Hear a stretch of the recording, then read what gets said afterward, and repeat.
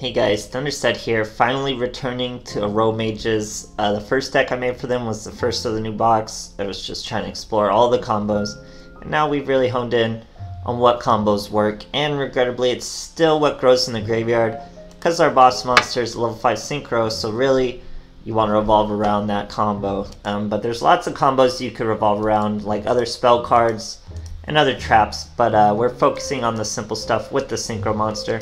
So the whole idea is to heal on your enemy's turn, gain some life points. Triggering effects, you can trigger the effect of this trap card, which will let you destroy a monster when you gain life points. She will switch the attack position or defense position of a monster when you gain life points.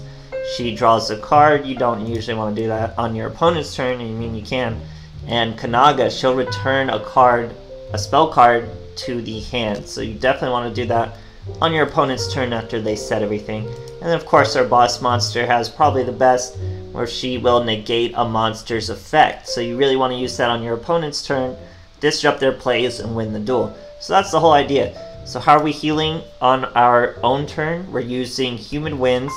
You can gain 500 life points as long as your life points are lower than your opponent's.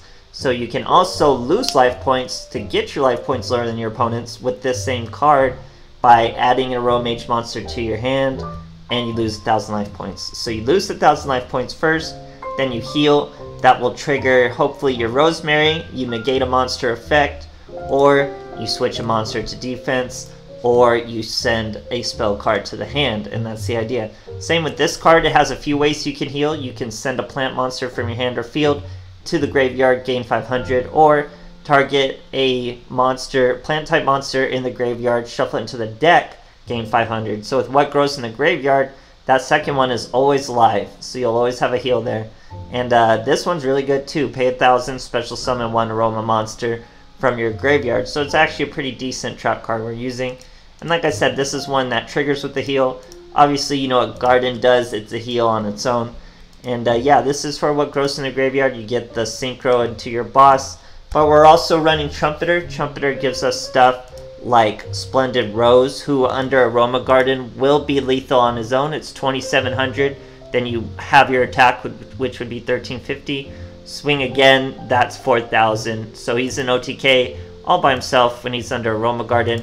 And you have another monster to clear whatever face down monster you're facing, or stuff like that. It'll be a little more clear in the replays, so I hope you guys enjoy, and thanks for watching. Alright, Akiza versus Akiza. Going first, I think this is an actual mirror match too. Aromage versus Aromage. She's using a different skill, she's using Balance, which is super tempting because there was just so much Aromage support added. She's going to show you a spell card that's also very good. But like I said, you want to focus on the combos, so it's either focus around the Synchro combo, which is your boss monster, or maybe run Bergamot and focus around this combo a little more that he's doing here. He's doing Aroma Gardening, which is a very strong card. It'll let him special summon when you attack him directly, and his life points are lower than yours. So here's the combo, guys. He's using Aromages, he has nothing to do. We're going to use a search, and now we can do a heal. This card we just have face up to chill. So there's our heal, that triggers Rosemary. Had he a monster, we could have stopped an attack, but we don't, so we just go on our own. We're gonna go with the Kanaga instead of the Rose Whip. Search a Marjoram.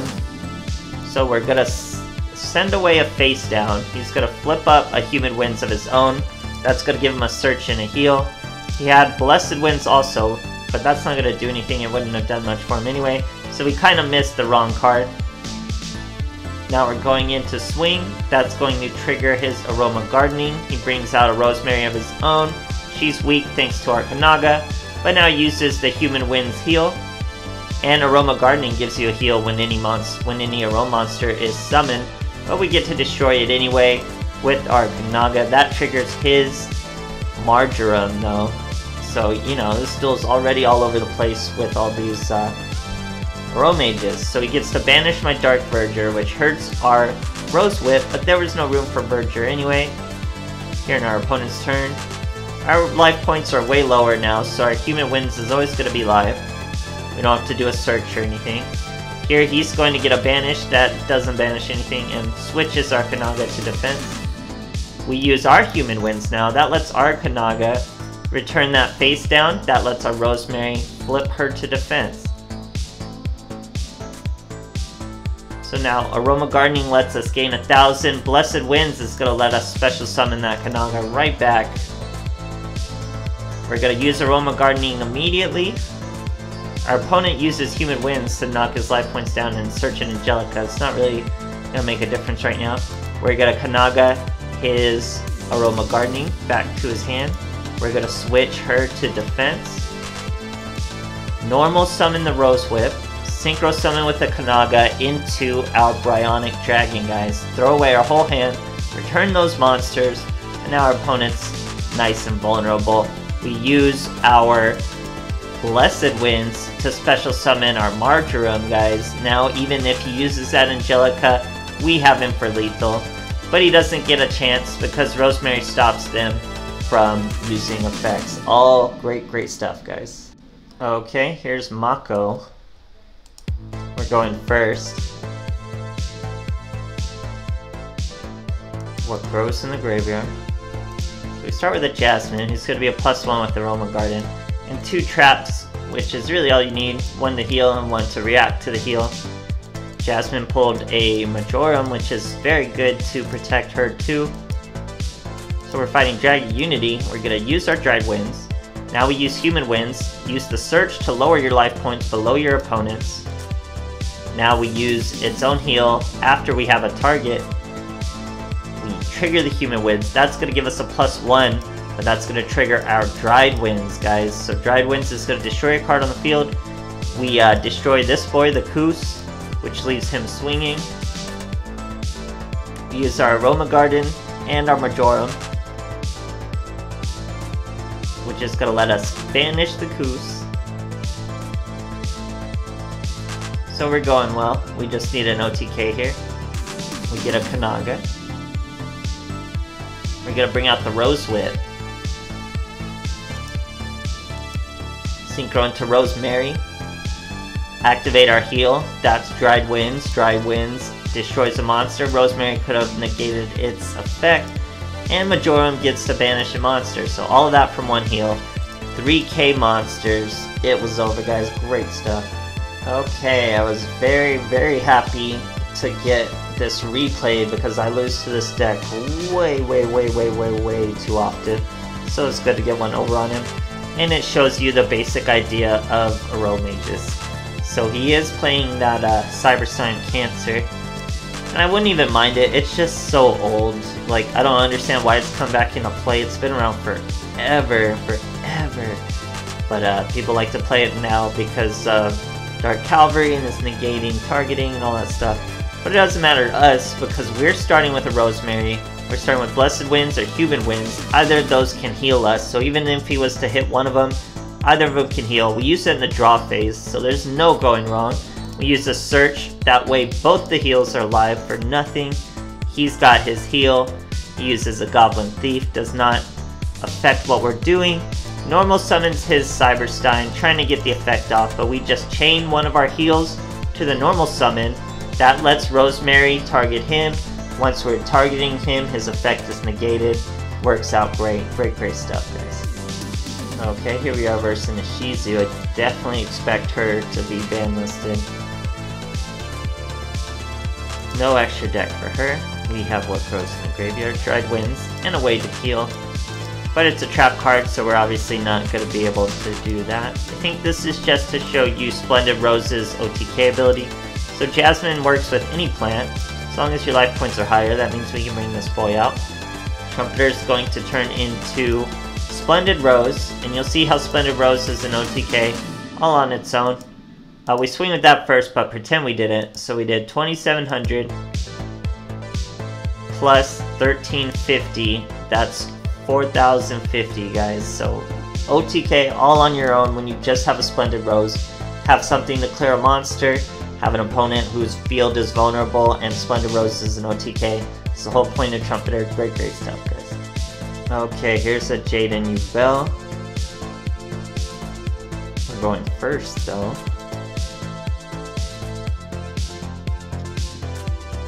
And it is, I believe, Neo Space. Yep. No Slaver Mat for that guy. We have our Garden, we have Kanagas, and some Human Winds. So not a bad starting hand. Probably not the best versus something with a Neos, but not bad. We heal with Aroma Garden, that lets us return his field spell. Not that it does anything. We use Human Winds to search our Marjoram. Now it's live with its heal. We'll be able to return any spell card we want. We're going to choose that slot. And now it's our turn. We're going to do it immediately so he doesn't have a chance to chain. We could have normal summoned this Kanaga and threw 2 of them back, but we're going to go for the Synchro play for Splendid Rose, because Splendid Rose is an OTK right now, guys. If we're able to clear this monster with our 1900, that back row's nothing. Splendid Rose can OTK all on his own thanks to Aroma Gardening, but that back row is not nothing. It's a wall of D and we hit into an Invoker, so we're in trouble, right? But it's okay. So he searches his Invocation. We use our Human Winds to heal. Now we're even life points. He sets 3 back row, does not do a summoning.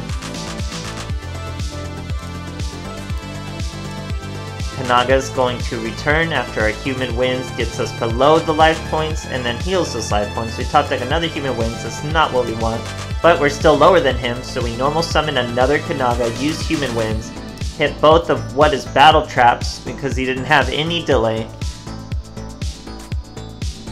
Return those, heal our life points once again with Aroma Garden.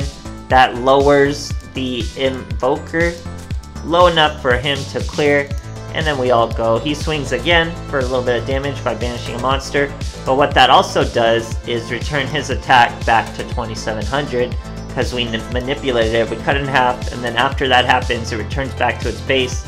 Get around that wall of D. So here our opponent uses an Invocation with a Brave Neos.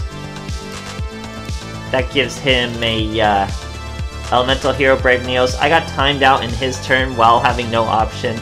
It was pretty weird. It's been happening for a while, but I had a clear path to win because I had my Splendid Rose back, and we had 2 Kanagas to return that back row, so regardless, we were going to win. But that's how it goes, guys. It's better. Aromages are better. You're healing more on your opponent's turn, and that's something Aromages really wanted to do, and we were only able to do that with like 1 normal trap and Angelica, and Angelica wasn't the best to do it, so this works out a little better. It's definitely stronger. You can disrupt plays, but I still wouldn't trust it in anything serious, so just if you're a fan of the archetype. And thanks for watching, guys.